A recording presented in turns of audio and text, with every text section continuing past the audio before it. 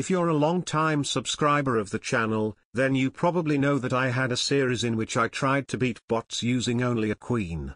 But unfortunately, I had to stop after beating Sven, because sadly, I just couldn't defeat Nelson, using only a queen.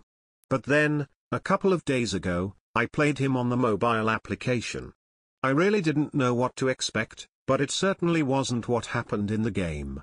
And for any doubters, I made a live recording of the game. You can find it on the Discord that I'll link in the description. So without further ado, let's jump into the game.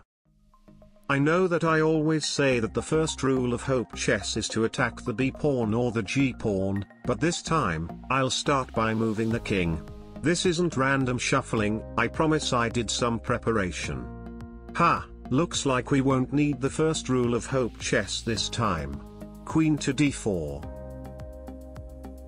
F5. He immediately loses the rook. Well, 1 down, 17 to go. I'll take the knight. He seems to be on a side mission, trying to build the Great Wall of China, so I'll try to grab as many pieces as possible before he actually starts playing. Queen to G6. I'll take this pawn. Maybe another check. Of course, he wants a repetition. No repetition for you. And by the way, I'm giving him a chance to win my queen by a discovered check, but I mean, he just blundered 2 pieces, I doubt he'll ever see that. But there's no need to test my luck any further, so I guess I'll just take a pawn.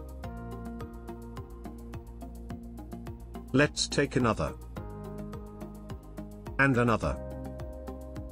Okay, now that his whole king side is pretty much deleted, I'll try to win some pieces on the queen side.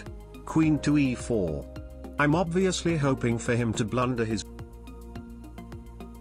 I was going to say rook, but he blundered 2 pieces at the same time. I guess I'll just take the rook.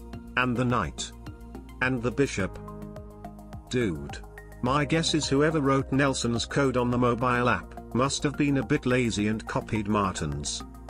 But anyway, I gave a few checks, but it doesn't really help because everything is defended, so then I made a random king move.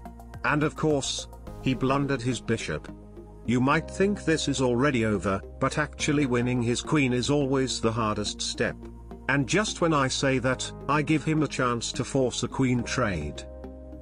I'm really trying to throw for content, but he just doesn't care. Not even Martin is that generous. I'll take this pawn. One final trick. Well, I can't say I didn't see it coming. It took a few extra moves to get the king close and finish the game, but on the 48th move, queen to b7, checkmate. If you liked the video, don't forget to subscribe to the channel, and comment below if you think you can beat him on the application.